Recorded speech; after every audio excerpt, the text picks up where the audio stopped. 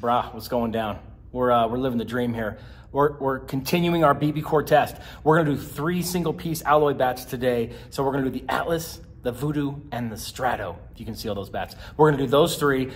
This is gonna be a follow-up from our last one where we did the Icon, the Hype from Easton, and then the Marucci Cat X Connect, which won based on our objective measurements. So let's get the objective measurements here on these 3 single piece alloy bats, and then we'll see which one goes on to the next round, and we'll get in the cage and get some numbers, and you know, we'll do our thing. We'll do our thing. All right, we're gonna do minor wins first. Now remember, minor wins are barrel size, like how big the barrel is, and what. So swing weight wise, we took it to our little measuring station, did all of our little gadgets, and look how close they are, by the way. 9,300 down to 9,100. These 3 bats all swing actually really similar in this order. So the Atlas is the heaviest, the Strato sort of in the middle of that, and then of course you have the DeMarini Voodoo One. So the Voodoo One gets our half point for being the lightest swinging bat of all those 3, although it's, you know, it's super close. Okay, so we took this ring right here and we put them around those bats right there, and we actually found that the Strato has the biggest barrel. The Voodoo One actually has the smallest barrel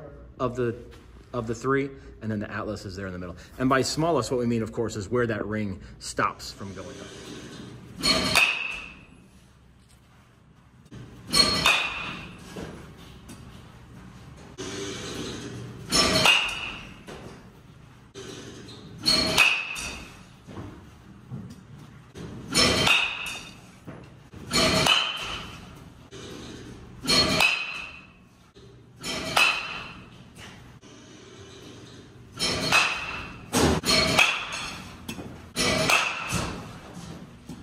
So we got it. It's now the big reveal. Which bat did the best in the major wins? What bat did the best? What would you guess did the best? I would say definitely the Voodoo One. Is that the bat you liked the most?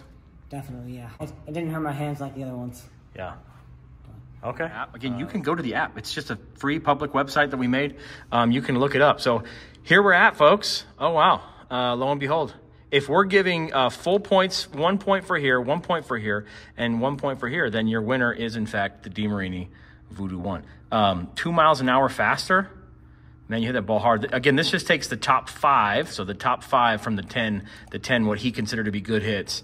It hit the ball further. The actual exit speed per swing speed. So the exit per swing speed means we take the actual exit speed versus the swing speed, which we track on a Garmin sensor, and we just take the ratio of that. So the higher number means that it took less swing speed to get that kind of exit velocity. So that actually goes to the Atlas, but overall, the Voodoo One wins. The Voodoo One wins. And if you look close here, the average actual swing speed, he swung the Voodoo One way harder than these. We often see that in testing when somebody swings a bat way harder.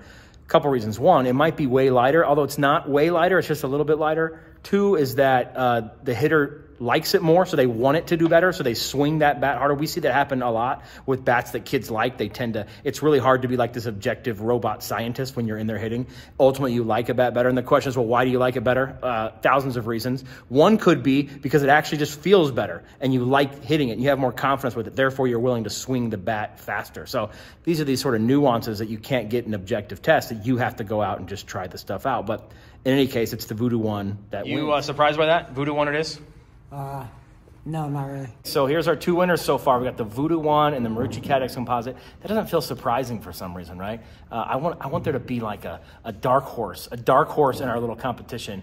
But in any case, of the 6 bats we've tested so far, they've all been really close. Welcome to BBCOR.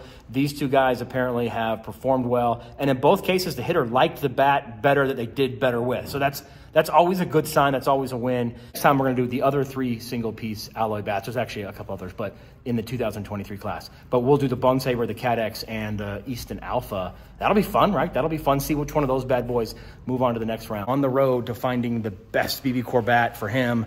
Thanks for watching. Do your thing. We'll see you soon. Probably next week. We'll have another one. So, peace.